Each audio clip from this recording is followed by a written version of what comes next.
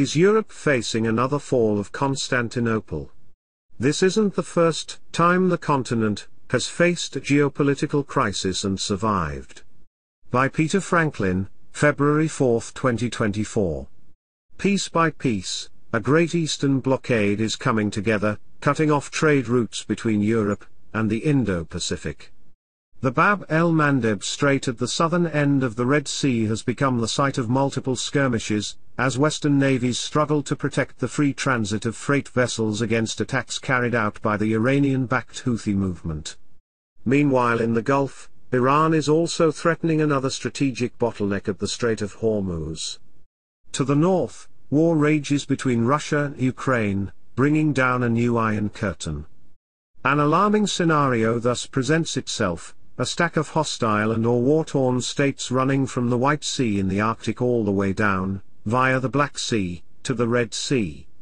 Is there any hope that Europe could survive such a geopolitical calamity? Yes, because it wouldn't be the first time. In 1453, the fall of Constantinople sundered east from west, yet Europe didn't crumble. The Ottoman conquest may have marked the end for the Byzantine Empire, but for the rest of Christendom, the catastrophe can be seen as the start of a rise to global greatness.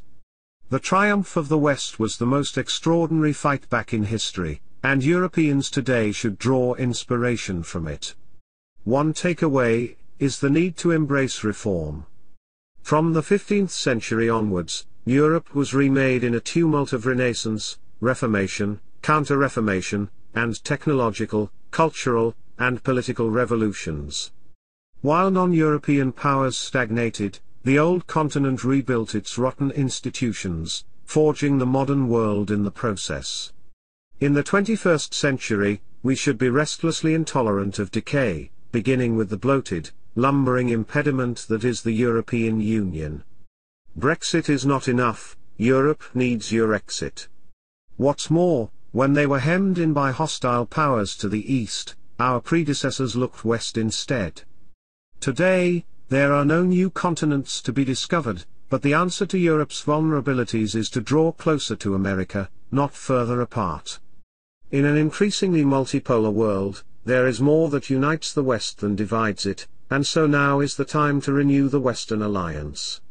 This should begin with Europe taking more responsibility for its defense. The old formula of sponging off the Americans is unsustainable. The transatlantic partnership must be one of equals.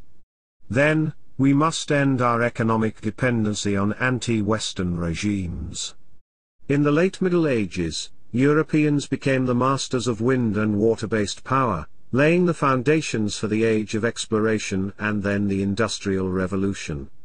Today, we should reclaim our energy independence and forever cut the cord with the fossil fuel tyrannies of Russia and the Middle East. We must also reduce our reliance on goods from places that don't like us very much. Artificial intelligence and robotics give the West a chance to literally reinvent manufacturing, and restore industries so carelessly surrendered to other parts of the world. Of course, there's cause for shame as well as pride in Europe's past.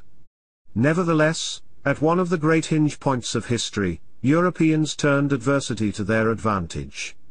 Do we have the vision to do it again? This podcast was brought to you by BG Media App and barglobal.net. Please subscribe, like, and share this video. It does help support our productions. Also, please download the BG Media app to access the best works of the world's authors rendered in audiobooks, along with great experience through music, podcasts, and vodcasts.